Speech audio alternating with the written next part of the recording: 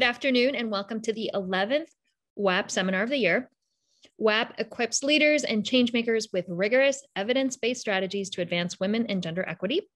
The spotlight focus of the Gender and Public Policy Seminar for this spring has been gender and politics, and we have had an incredible slate of 12 speakers in the series who have been joining us virtually from all over the world. Today, I'm super excited to welcome Professor Kelly Dittmar, presenting her research on defining progress, gender and intersectional dynamics in the 2020 election.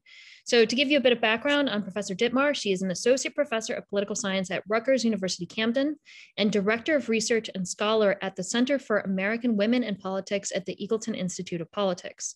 She was also the project director of Gender Watch 2018, a project of CAWP and the Barbara Lee Family Foundation. Professor Dittmar's research focuses on gender and American political institutions.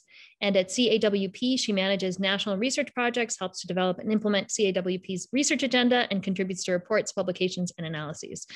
She has written a lot on these topics. So she is the co-author of A Seat at the Table, Congresswomen's Perspectives on Why Their Representation Matters, and the author of Navigating Gender Terrain, Stereotypes and Strategy in Political Campaigns. If you don't follow her on Twitter, you absolutely should. She is an expert source for all things gender and politics. She has been on numerous media outlets and talked a lot to various newspapers such as MSNBC, NPR, PBS, the New York Times, the Washington Post. She is all over the press. And so we're very excited to have her. I should say we welcome WAP's podcast community, which has downloaded the seminars over 59,000 times. And so we're so pleased to have a lasting and broad-reaching impact beyond those who are able to be with us today. So here's how things are going to work today. So Professor Dittmar will speak for about 45 minutes, and then we will have 15 minutes for questions from the virtual audience. We ask that you hold your questions till the end of the talk, unless Professor Dittmar invites otherwise. Those who have a question will have the opportunity to be unmuted to ask your question out loud. We do ask that any questions be brief, on topic, and posed in the form of a question, please, and also related to the topic of today's seminar. Our colleague, Katie Omberg, will be managing the Q&A portion of the seminar. So with that said, I will turn it over to Professor Kelly Dittmar for her presentation. Thank you so much, Kelly. Thank you, Maya, and thank you all for having me. You know, it's been a while of talking about the 2020 election, and so I appreciate those who are willing to still indulge in this topic and look more specifically at sort of gender and some intersectional dynamics in the election. I wanted to start by just giving a little bit of background on what I'm going to be presenting from. So today I'm going to talk about findings from a report I've written for the Center for American Women in Politics, and from now on I'll call it COP because that's the easiest way to keep referencing our center. The goal of the report and much of the real-time election analysis that preceded it is to provide a fairly comprehensive and research-based, but also timely and accessible to broad audiences, accounting of how gender and the intersections of gender and race particularly shaped 2020 legislative elections. And so we're looking at congressional and state legislative elections primarily. This is work that COP has been committed to for nearly 50 years, translating research for public audiences and also using scholarly research to inform applied work. That's really baked into our mission.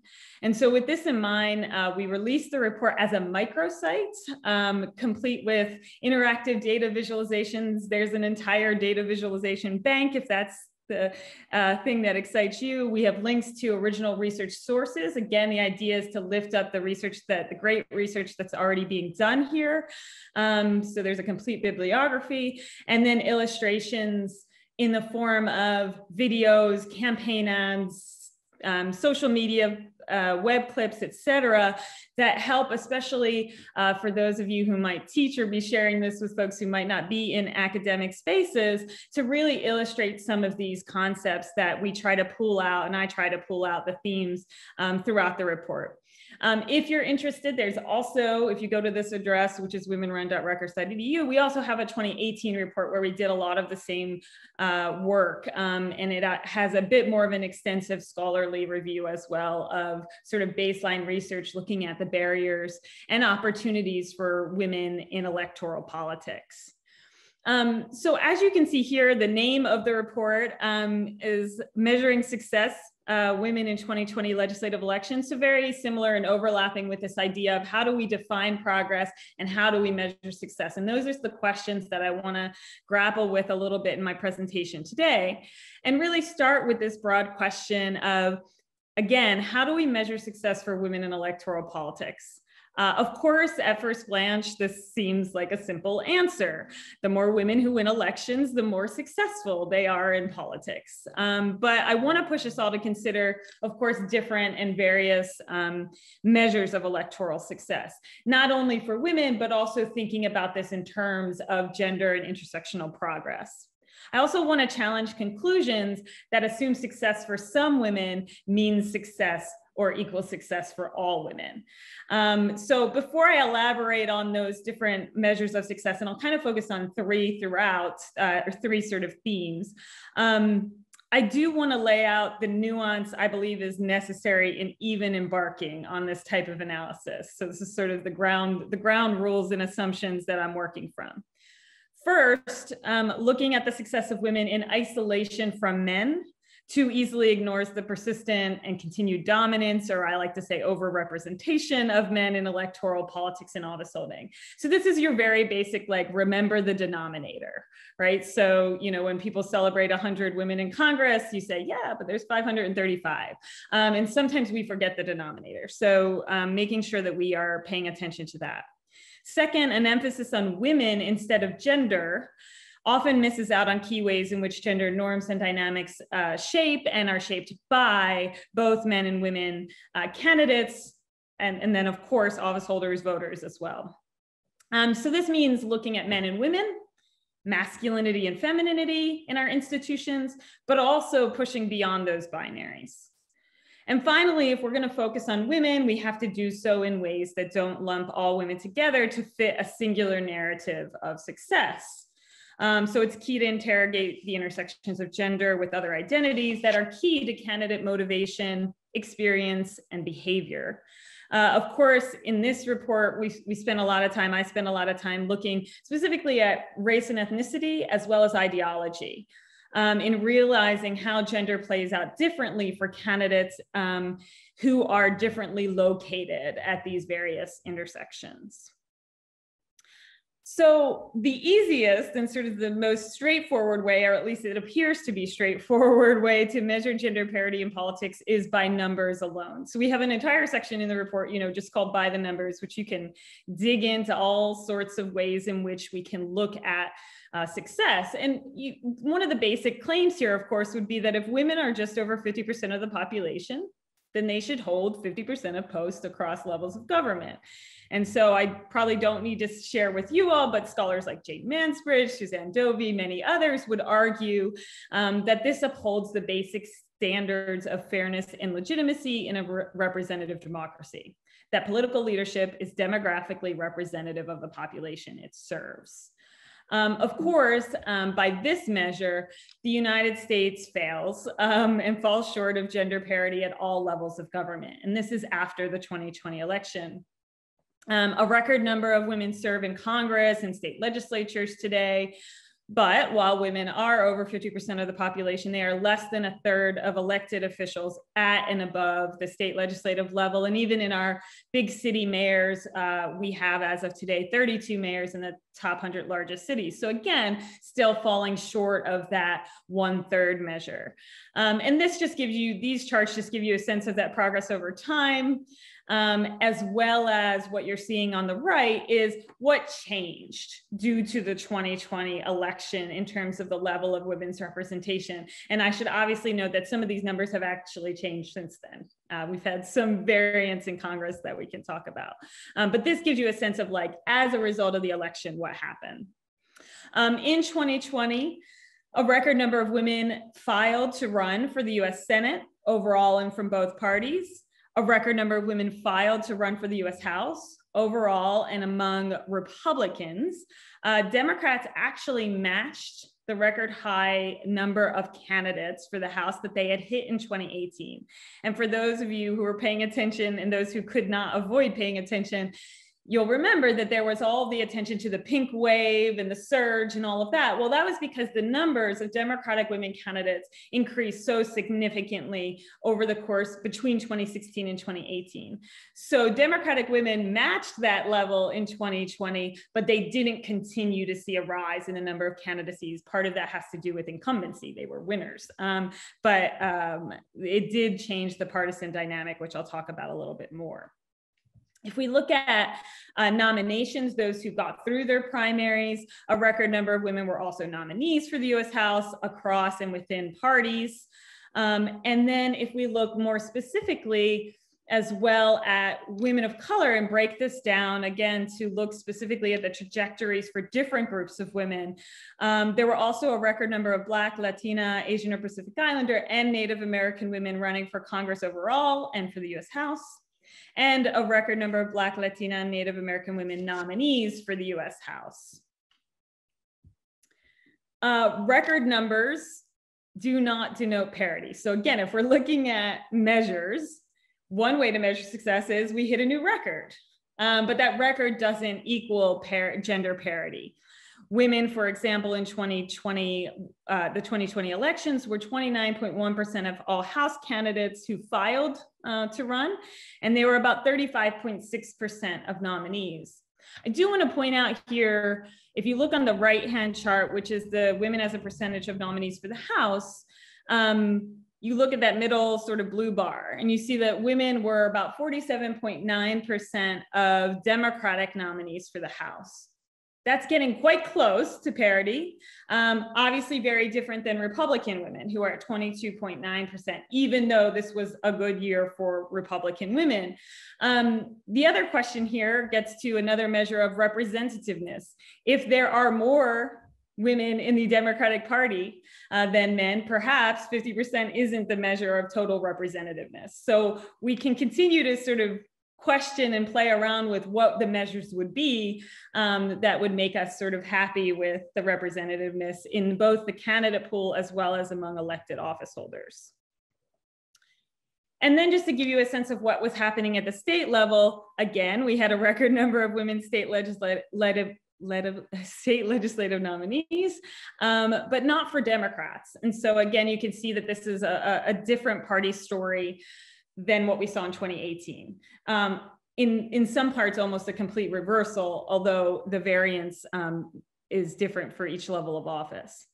So of course, this partisan difference is a really important point about being clear about which women are finding electoral success in which environments, at which levels, and in which election years.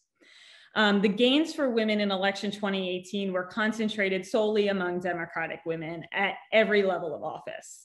The number of Republican women declined in the US House, among governors, statewide elected executive officials, and in state legislatures between 2018 and 2019. It was probably most notable in the US House, and you probably heard about it most there, that the number of Republican women dropped from just 23, which is already a small number, to 13, again, out of 435. The story was very different in 2020. In 2020, Republican women were responsible for all of the increase in women's House candidacies, as I mentioned before, and they accounted for most of the gains in the number of women House nominees. They were also the majority of non-incumbent women winners, right? New women, freshman women into the House. And so this gives you a sense, and we have a more detailed layout of this on our website about, what happened as a result of the election. You can see there's 28 new non-incumbent women that won. And then if you look at the party break, 19 of them are Republicans, 9 are Democrats. So that's about 68% of the new women are Republicans. And of course, we had a newly elected Republican woman swear in just last week that was elected after the election. The freshman class of women in the House of Representatives coming out of the 2018 election is a very different story, right? So that year we had the largest ever number of non-incumbent women winners, 36, and of them, 1 was a Republican. So that party break, party difference, again, significantly different between these years. Republican women were also responsible for flipping 11 House seats from Democrat to Republican, and that included 4 seats that they flipped from Democratic incumbent freshman women who won for the first time in 2018. And so what we're seeing is women in 2018 and in 2020 were running and winning in the most competitive seats, the seats that are flipping parties, which is double-edged. On the one hand, it shows how competitive women are, and it challenges these electability myths that somehow women can't win in these competitive areas. In fact, they're winning more in those areas. On the same note, however, they're also most vulnerable when we get to the next election, right? Because these are seats that are likely going to switch. So, you know, if you talk to any honest Republican practitioners, they know that these women who won this cycle often are in some of the most tough races coming into the next election. So holding those seats will be important for continuing the progress for Republican women. As a result of all of this, Republican women not only made up for the seats that they lost in 2018, but of course now they hold a record number of House seats at 31. That again tells you though that they are still just over 7% of all House members.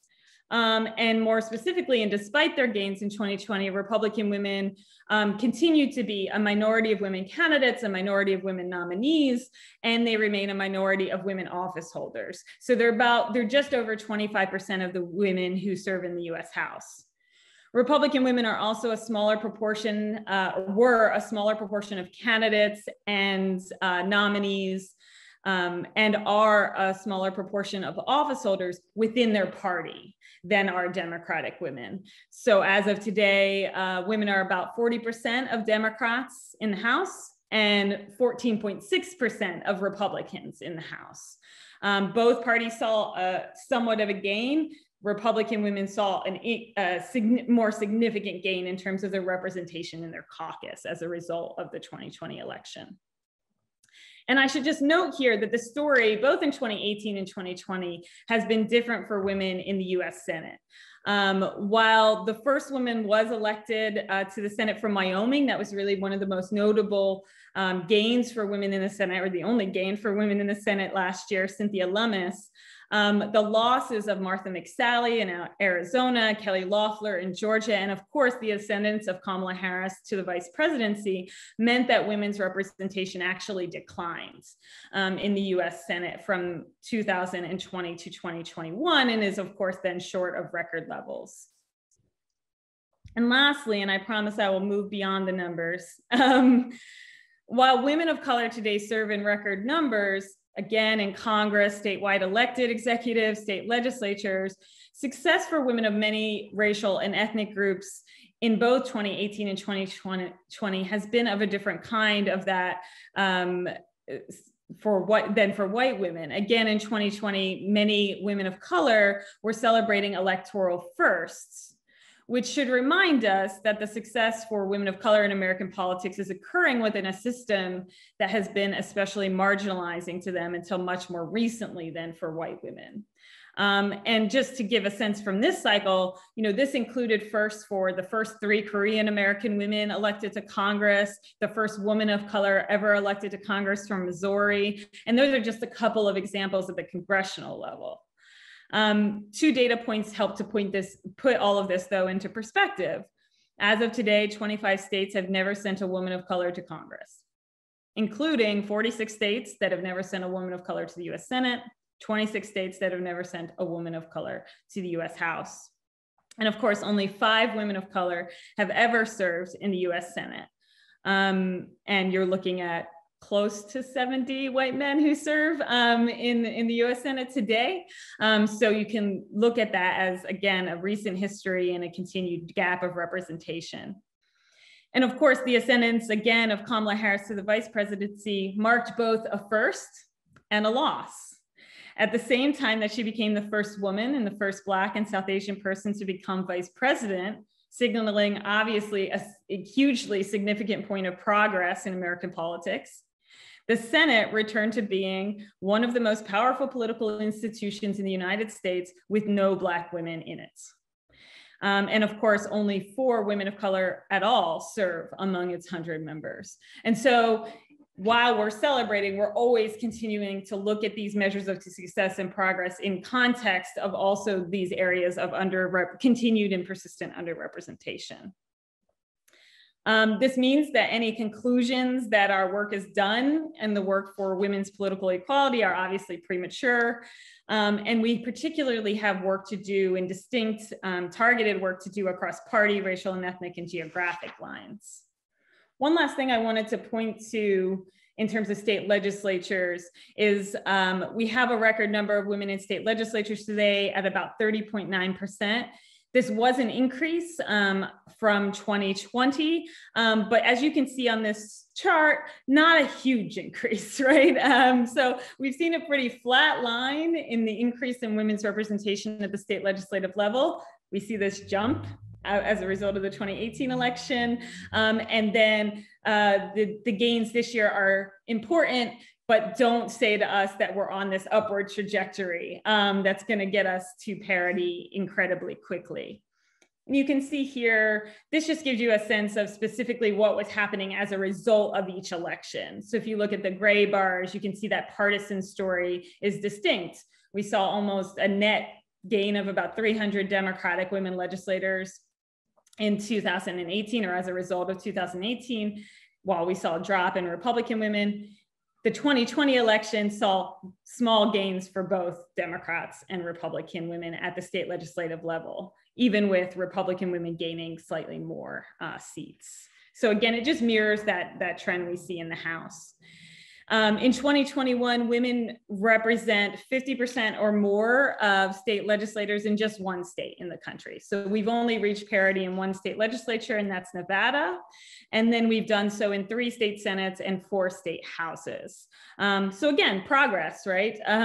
We went from having 0 chambers that have 50%, but this is obviously the minority of our state legislative bodies that have gender parity in their representation. So I want to move to sort of beyond these numbers. And this is another way of measuring success, defining progress. Especially when we take into consideration the historical and intersectional differences that will give us sort of different answers about how far we've come. So there are real limitations in a purely quantitative take. So first, women's electoral success may come in different ways, especially among women and as well as in ways distinct from men, and despite hurdles on the path to success. So this is to say that these end result numbers, whether it be candidacy numbers or how many women serve in office, can mask some of the gender challenges, hurdles, et cetera, that precede that point and precede that numeric outcome. So that's why in the report, I explore the paths to office for women legislative candidates. And here I'm looking particularly at House candidates. And I find a few signs of progress, gender progress, as well as some of those persistent hurdles. And I'm just going to touch briefly on a few of these points. One is women nominees for and winners of US House seats in election 2020 were more likely than those who were unsuccessful candidates to have held previous elective office. So this is often a question about what qualifications do women need to be successful. And great work from my colleague, Sarah Fulton and others have shown that qualifications matter more for women in their success. And it's because voters are more skeptical about women's qualifications. And so she finds that if you look at women in the House, they are just overall more qualified than their male counterparts. These findings sort of show that that seems to continue to be true in this election cycle, particularly that they are coming from established sort of what are more normal paths to office. That was not true in 2018, I should say, but in 2020, that was more of the story. Also, we saw a number of rebound candidates, women candidates. These are women who lost and decided to run again. So we had 87 non-incumbent women who lost congressional or statewide races in 2018, ran again this year, many of them who won, and I think in doing so demonstrated that the path to electoral success for women and men, but in this case, we're looking specifically at women, is sometimes paved with loss, but that women are running again. And again, other research from Danielle Thompson shows this, that there's not a gendered issue with candidate reemergence that has been sort of out there, that like women are less likely to run again.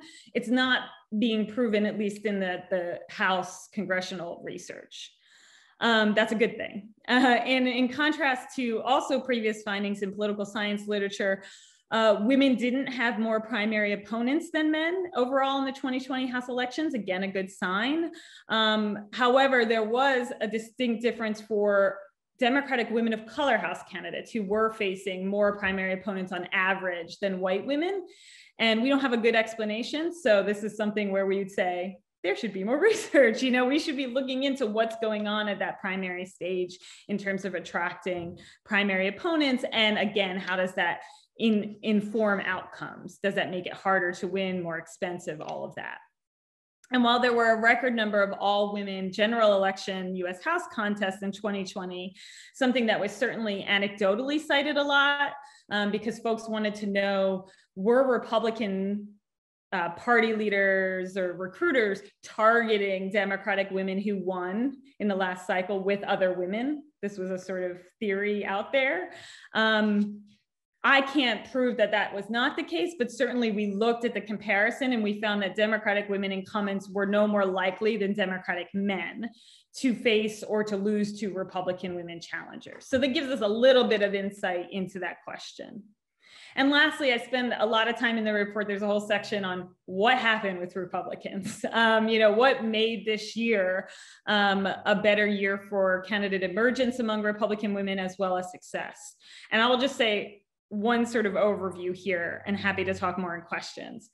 The rebound of Republican women in 2020, I would suggest, relies on an established, albeit small, support infrastructure.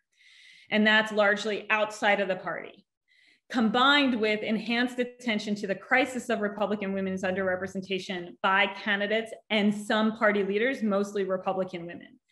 But Republican Party leaders and organizations still resisted the type of direct intervention, specifically the targeting and the support of women candidates prior to primary elections, that would be needed to see those numbers increase in a much more significant way and in a sustained way over election cycles. So talked about the path. Now I want to talk about a sort of final measure of gender progress or success. And here I'm arguing that numeric success can occur without shifting the gendered ground upon which campaigns are waged. And this really gets back to my first book, which was on navigating gendered terrain in campaigns. And in that book, I described campaigns as gendered institutions. You know, they are shaped by gendered norms and stereotypes that guide both candidate behavior and voters' evaluations and expectations of candidates. Those stereotypes create different rules and requirements for women and men who confront these different realities when they're running for office. And so I probably don't need to, again, belabor it with this audience in particular, but it's the idea that we hold expectations of what it means to be a man or a woman, our gender stereotypes. We hold expectations of what it means to be a candidate or a political leader. Those are our stereotypes of candidacy and office holding. And if you look at the research, the political psychology research, like work from Alice Eagleton and others, you see that there is role congruity for men, right? A congruence between what we expect of men and what we expect of leaders, and that incongruity for women. That is changing in some ways.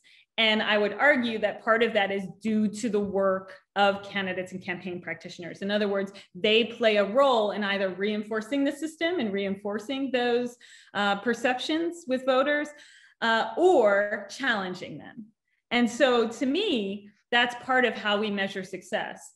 If you want these institutions to be disruptive of that congruity, that gender congruity, that masculine equals leadership, then those who are running campaigns and waging campaigns have to be a part of pushing voters to think differently about what candidacy looks like and the things that we value in our candidates and elected leaders. In some of the interviews I did for that project, I talked to Mary Hughes, prominent political consultant, who told me, you know, gender really ceases to be a factor if you do your job well, right? As a candidate, as a consultant. And so candidates and their teams have long found ways to address voter expectations so that the perceived disconnects or violations of gender norms are not disqualifying for voters. But again, that has often meant that they've reinforced this idea that, you know, look, women can be just as good as men. They can be just as manly. They can be just as strong and tough. They can have the same expertise, instead of saying there might be something distinct and valuable, and we might broaden our horizons about what we expect, again, and value in terms of fitness for political office. So what if women and men altered instead of adapted to the credentials for candidate success?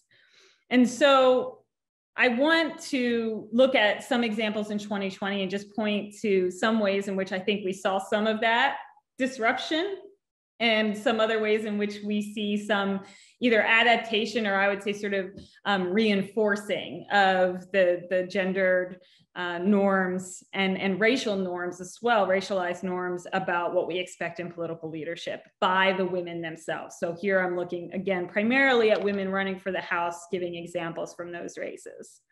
So in 2020, some women candidates' campaign strategies, again, similar to 2018, we saw some of this progress, certainly a lot of this progress then, demonstrated and contributed to this shifting gender dynamics and gender terrain in American politics. Women running in 2020 embraced their gender and intersectional identities as electoral assets instead of hurdles to overcome en route to election day, emphasizing the importance of diverse representation. And so you have a couple examples that I'll just point to. So this is Representative Marilyn Strickland from Washington. In her first ad, she reminds voters that she would be the first Black person ever elected to Congress in Washington, that she would be one of the first Korean American women to serve in Congress. And of course, she achieved these milestones. She is now in Congress. But her point in the ad, and that of many of the women who did talk about being firsts or breaking barriers, went deeper than marking a historical moment, right? So it wasn't just about being the first. In the same ad, Strickland describes the discrimination that her immigrant parents faced in seeking housing in 1960s Virginia. And she vows to make this experience, the experience of her parents, quote, ancient history in America. So she's tying it to public policy, right? And together, Strickland's pitch to voters goes, again, beyond the simple plea of making history, but instead connects identities to lived experiences and perspectives that are going to benefit congressional policymaking. Before her, and even more overtly, probably many of you are familiar with Alexandria Ocasio-Cortez's opening sort of ad that went viral in 2018, where the first line was, "Women who look like me are not supposed to run for office." What was unique and important about that ad is she was directly confronting perceptions of what was normal in congressional elections, you know, saying to voters, I know you don't normally see people like me, but you should, and here's why. In 2020, multiple women, especially women of color, if you look at the ads, followed her lead. And so there's an ad in New York, again, from Jackie Gordon in her first campaign video. It begins with her noting, quote, "There are people in Washington who think being different is a threat, that don't want to see women who look like me challenging the old boys club." She added, "But I've got news for them. We're tired of being ignored. My name is Jackie Gordon and I'm a bit different." So really embracing that identity instead of saying like, look, I can meet these same standards that the white guys who have held this office for so long have conformed to or would conform to. This was not, this happened across party lines, but was more common among Democratic women. And we can talk about why in terms of identity politics and perceptions of identity politics. But Nancy Mace, who's now in Congress, in her ad, this is her first ad as well. She says, "For years, I've beaten the expectations set by others. You can't do this, you can't do that. You know what I say? To hell with that." She has these images of these men in front of the Capitol. So she too is saying, look, I'm bringing something different and new, and I've proven I can be successful. And so instead of simply trying to meet the often higher standards they face on their paths to electoral success, I think these women congressional candidates question the very standards by which we select our political leaders and suggest some alternative values that voters might consider before they cast their ballots. I think that's a good thing. Women candidates also leverage their identities more specifically as mothers. This was very common in 2018, certainly was common, was evident before then, but I think what you're seeing is more diverse ways in which they are talking about motherhood and leveraging motherhood than they have in the past. And specifically to do so in ways to communicate distinct policy perspectives, priorities, and a sort of passion on certain issues. And so you're going to be familiar probably with the 2018 examples. Some of the most cited were women who were breastfeeding in their ads.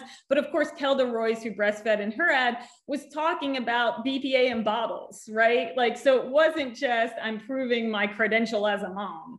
It is that gave me insights to make good public policy for infants.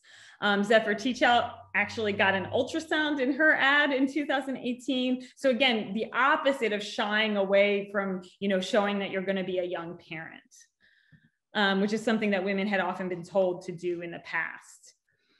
In 2020, a couple of examples, Becky Grossman running in Massachusetts pointed out to voters that there were just 25 moms of young kids in Congress. And so you see this in the quote from her ad with her son. I remember Jack's first day of kindergarten, we talked about what to do if he saw a scary man with a gun. Until we elect more moms who've had this talk, nothing is going to change in Congress, right? So it's not just I'm a good mom, it's I'm a mom who understands the issue of gun violence in this intimate way, and that's why I'm going to work on it when I'm in Congress. Cori Bush talked about a different talk that she as a Black mom had to have with her sons. And so in her first ad, she says, as a Black mom, I'm sick of having to say to her sons, just make it home safely. So again, in these cases, women are using motherhood as a credential for empathy and understanding, as well as a driver of policy priorities and outcomes. I do want to note here that partisan differences are evident and probably in ways you would expect. If you look at the gender role beliefs and expectations among the Republican electorate and the Democratic electorate, which do vary, with Republican voters being more likely to hold traditional views about gender roles. Republican women were more likely than Democratic women candidates to leverage motherhood, not only in a policy way, they did that too, but they also did it as an affirmation of that adherence to gender roles. In other words, I'm a good mom, I'm a proud mom, I really value that role. And so just an example of that, Ashley Hinton, who's now in Congress, one of her major sort of themes was I'm a proud mom, proven leader, proud mom. You saw that throughout a lot of her messaging. This example from Renee Swan, I think is probably the most overt when it comes to the more traditional characterizations of motherhood, where if you look sort of down in her list of bio, it says one of her proudest accomplishments is raising 4 men to be great husbands, fathers, and servants of their communities, right? So that's a different way of talking about motherhood. It's not hugely divergent from Democratic women, but you can understand where they're coming from in ways that might be less disruptive of the norms we've been talking about.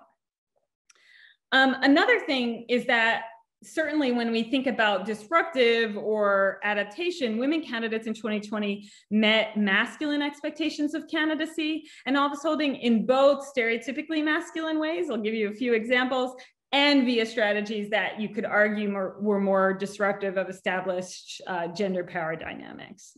So I'll go through these quickly. I want to be thoughtful of time. Some women candidates continue to adopt or co-opt stereotypically masculine imagery and rhetoric to prove these masculine credentials. So this ad from Kat Kamick in Florida uses both masculine language and imagery. Specifically, she says, I'm done with the Washington wimps that won't support President Trump, right? Use emasculation as a strategy, right? We need fighters with grit. She ends the ad. She shoots a gun in the ad. She ends the ad with a gun. The symbolism of guns is across all of the ads from Republicans, but including Republican women. That's obviously ideological, and it's an affirmation of, Second Amendment rights, but it's also gendered, often used to convey conservative bona fides as well as toughness via a tool, i.e. a gun, of brute force. So I don't think we can completely separate those things. Women candidates, though, also found ways to communicate toughness, I would argue, again, in less stereotypically masculine ways, including stories of overcoming personal adversity. So Linda Lake, a pollster, often talks about this as like slaying a dragon, right? So you can be tough in ways that don't have to mean punching somebody, shooting a gun, playing sports, those sorts of things, physical strength. And so a lot of that adversity that's pointed to in many of the women's ads, things like gender and racial discrimination that they faced, as a sign of strength and resilience. This is an example from Kansas where Michelle de la Isla said, "I understand what it means to fight with grit." Again, using that same language of grit, but then she flips it to say, "My grit is coming from living in poverty. I was homeless. I survived domestic violence, and I beat cancer while struggling to pay the bills. I never gave up." And so there's a different way to communicate that. On the Republican side, Lisa Scheller, who ran in Pennsylvania, talked about fighting her own addiction, again, as a sign of resilience. The last thing I just want to point to, to open to questions, is to say that Republican women specifically in 2020 presented themselves in many ways in direct contrast with and opposition to Democratic women, especially the progressive women who won in 2018. And this gets at some of the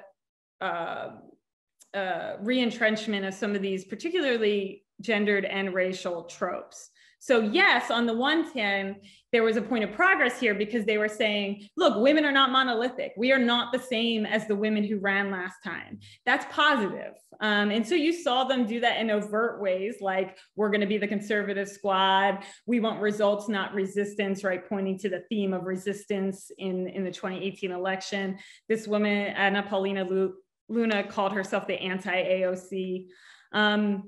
But beyond highlighting these substantive policy contrasts, the targeting of freshman women of color, particularly Alexandria Ocasio-Cortez, Ilhan Omar, and Rashida Tlaib, and the squad more generally, both capitalized on and reinforced, again, some of these gendered and racialized tropes, particularly targeting these women, as Republicans did across the board, not just women, but targeting them as extreme or threats is a tactic not only effective due to ideological positions. As women representing communities, whether racial and ethnic, religious or generational, that have been marginalized from power and characterized as least, at the least unfit and at the worst dangerous, they were really used as symbols of a direct challenge to the white status quo. And this proved to be a successful strategy, but I also think it's one that is dangerous in reinforcing these tropes and also challenging. They don't represent progress, in my opinion, right? For challenging these institutions and progressing these institutions that would make them more welcome to women and women of diverse backgrounds going forward. So I'm going to stop there and just say that these points obviously focus a lot on women and what women did in the election. And we also certainly have to look at the ways in which male candidates, strategists, et cetera, are also either reinforcing or disrupting some of the gendered and racialized norms of campaigns. And so happy to talk more about that or anything else folks are interested in Q&A. Awesome. Thank you so much for those remarks. If anyone has a question for our speaker, I encourage you to go down to the participants tab and hit the blue raise hand icon. It's in the lower left corner. And we would love to unmute you and have you in conversation with our speaker. And if for any reason being unmuted doesn't work for you, feel free to pop it in the chat and I can ask it out loud.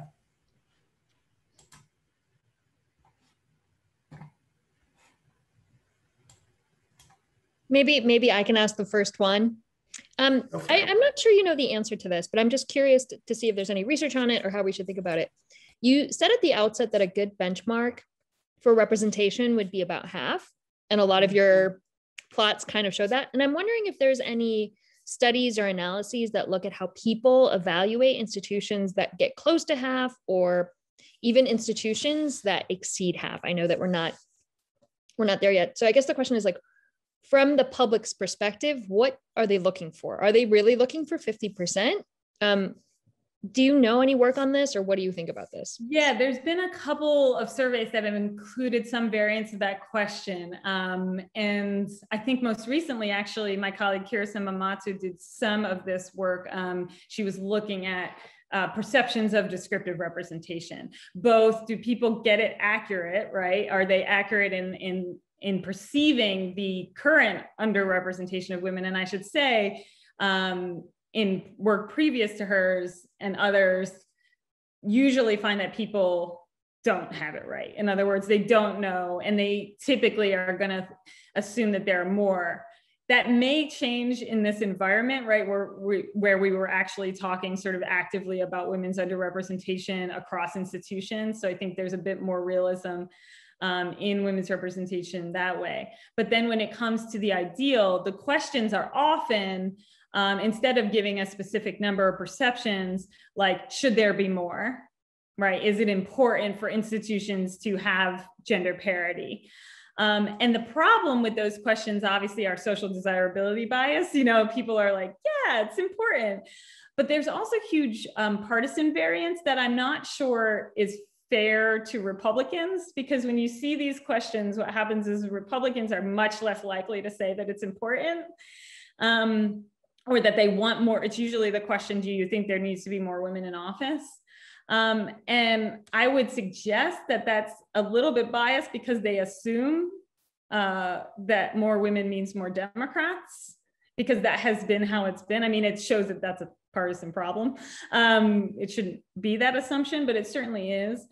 So instead, what you see is not a huge gender gap in that response, but you see that Democrats overall think there should be more women in office, see that as a value, and therefore, and Democratic women are often more likely to sort of assess, better assess the current underrepresentation of women. But I think your specific question about is a sort of additional question, which is, then do they see the institutions, how do they evaluate that in terms of if the institutions work better or worse? I think there have been a couple of survey questions about that, but not a sort of nice, large scale study that would dig in a little bit more on those perceptions.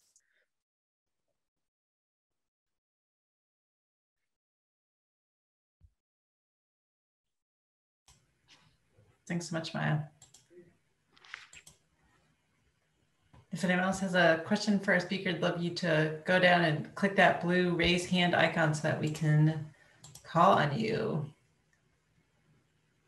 Or else I'll just keep talking. Uh-oh. Like, wait, there's more examples. Yeah, is there anything you didn't get to share that you're like, oh man, I really wish I'd gotten to this to share with the group? I mean, I think there's the one other thing that I didn't point to, I sort of glossed over, is we still see, you've heard a lot, right, on the double binds of women in politics, as well as in other fields, right? Are women trying to prove that they're both, you know, meeting the masculine expectations of political leadership, as well as these sort of more feminine expectations of being a woman? And there's a great example, again, from 2020, where there was a candidate in Texas who basically said, you know, I can sort of do both. So Genevieve Collins did this ad, and she said, I'm a Texas woman. And that means, quote, you have to be able to shoot, clean, and eat your kill one day, and then throw on your dress and work a boardroom the next. And so there was like all of this, you know, engaging of, don't worry, you know, I'm a woman, I'm a Texas woman, and this is, I adhere to those expectations, but also I'm really tough and strong, right? I shoot and kill. And so we still see that, but I do think we've seen some variance, and again, some progress in that women aren't sort of forced into that formulaic thing of trying to be everything to everybody, be the Sarah Palin, hockey sort of mom, pit bull and lipstick model. Yes, totally. Thanks for that. And I see Naomi has raised her hand for a question. Naomi, I'm going to unmute you now. Thank you. I was curious, did you notice any trends in terms of sort of what types of jobs or employment the women that have been getting involved more in politics lately have had? I think of, we never would have thought of, a bartender, Right. running for Congress a few years ago. And I was just curious if you've seen any trends about that. Yeah, so we did, and we lay out some of the counts of, like what percentage and what were the most common occupations, particularly for women. And again, in the House, it was easier for us to do that versus all of the state legislative candidates. But we did, the interesting thing was that 2018 is really the outlier. And one of the questions was, would that continue into 2020? And I think we have a sort of mixed story. So 2018, as you're noting, sort of AOC and others, there were just more women coming from really sort of diverse backgrounds, non-traditional, if you will, though I think even that we have to be careful with calling sort of traditional paths to office, but certainly what we've seen in the past, lawyers, business, et cetera, that we had more women coming from professional backgrounds and community backgrounds that were just different. And that was a positive sign that we were expanding the candidate pool. And of course, if we want to get women to be a larger proportion of the pool, we need to do that. We need to be looking at and thinking about all different backgrounds that will lead women to public service in this format in elected office. So 2018, we saw greater diversity. I would say included in that were women who were active in their communities, but didn't see elected office as the place to get things done. And this gets to what we often talk about as women are do-it-yourselfers. Like they've been excluded from these and marginalized from these institutions for so long, particularly Latino women, Black women, who are saying like, I don't need to be a part of this institution in order to make a difference for my community.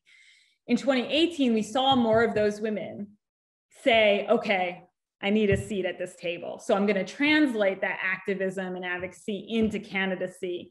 And some were successful. Cori Bush in 2020 is an example of like, wasn't successful in that frame in 2018, but ran again and was successful in 2020. Because Republican women were the larger proportion of newcomers to Congress in 2020, we saw sort of return to, they came from more traditional backgrounds, elected office, and then business being the most common. So business owners, business leaders, whatever that sort of entailed, that larger umbrella of having that background, which is not abnormal for elected officials, and certainly consistent with Republican elected officials being more likely to come from that business background than our Democrats. And so we don't see a consistent trend is the point, and we see a partisan difference. And I think going into the next cycle, as we look to if these trends continue, that's one of the things to keep an eye on, and to see if those women who were saying, okay, maybe elected office is the place I can get things done, if that continues to be the case, or there's a return to sort of cynicism and saying like, nah, this place is not worth it. And I think January 6th and all of that, it could have those effects, right? So we have to think about and watch for how that affects candidate emergence. Great. Thank you so much. Great. And I see Charlotte has her hand raised. Charlotte, I'll unmute you now. Thank you so much. I was really interested in the part of your talk where you're questioning the assumption that any increase in women's representation is good for dismantling power dynamics. Yeah. And you mentioned toward the end, for example, that women candidates who are denigrating women of color was a bad sign. So I was wondering if you could talk a little bit more about how you make that judgment call about whether certain increases in women's representation is a good thing for gender and racial equity. Yeah, and I think I don't have the answer. In fact, I don't think there is a singular answer here. One of the challenges we often have So I work at a center that promotes women's political empowerment, right? And we're nonpartisan. And we always, have people say to us, well, you're just telling us to vote for women because they're women. It's like, nope, that's never been the case. If I am talking about progress and equity for women in politics, I'm saying women should have a playing field that's equal, right? Like they should be just as able to be successful. They should be held to the same standards as men. And those things don't have to be partisan. And it's not a judgment call. I'm not telling you which women you should elect or vote for, but it is about that we should try to remove the hurdles to any women who are trying to get into those offices. The secondary question then is like, what is good for women depends on how you measure that. So if I'm measuring it as, well, what is good is to have an open system of competition. But if you measure it by policy outcomes, then your version of which women, are best for progress for women is certainly going to be different. And often, feminists will say, well, Republican women in particular, Republican women are voting against their interests, or they are anti-women. And I think we have to be really careful about that because they have interests that are gendered, but they are just not the same as yours, right? And so all of the great work done after the 2016 election about white women voters, in particular white women voters who voted for Donald Trump, demonstrate that there are gendered and racialized intersectional interests that would make them think that that is in their best interest, right? To support this candidate or support these policies. And so I think when it comes to thinking about policy outcomes and progress, that is much more dependent on the voter, right? And your perceptions of what is good, what is progress for women. And then lastly, on the sort of institutional aspect, which I think is the middle of that, which is, yes, we need to remove barriers, but we also need to not reinforce stereotypes that are damaging to women across the board. And that's where I was trying to get at, with this point about, I don't think it is good that Marjorie Taylor Greene is putting out, a literal sort of hit on AOC and Rashida Tlaib and really using these tropes about dangerous women of color as a way for her to be successful. That does feel quite, openly regressive when it comes to the progress that women could make. And my point there would be Marjorie Taylor Greene can be successful not doing that, right? In ways, and even if I have, no agreement with her policy positions. So I think we have to interrogate sort of different axes of what we even mean by progress, gender equity, and look at how different groups of women might define that. And then also what you obviously believe and value for yourself and the women that you'll support. That is a very long way to say that certainly electing, to what you said at the start, electing any woman is not the goal, but making sure that the playing field allows for the election of a diversity of women is also important. Great. So Professor Dittmar, we're actually running out of time. So I really want to take a moment to thank you for coming and to thank all of you for attending. Thank you so much. That was really interesting. And again, I really encourage you to follow Professor Dittmar on Twitter and follow what she's up to in terms of her public speaking and engagement with the media.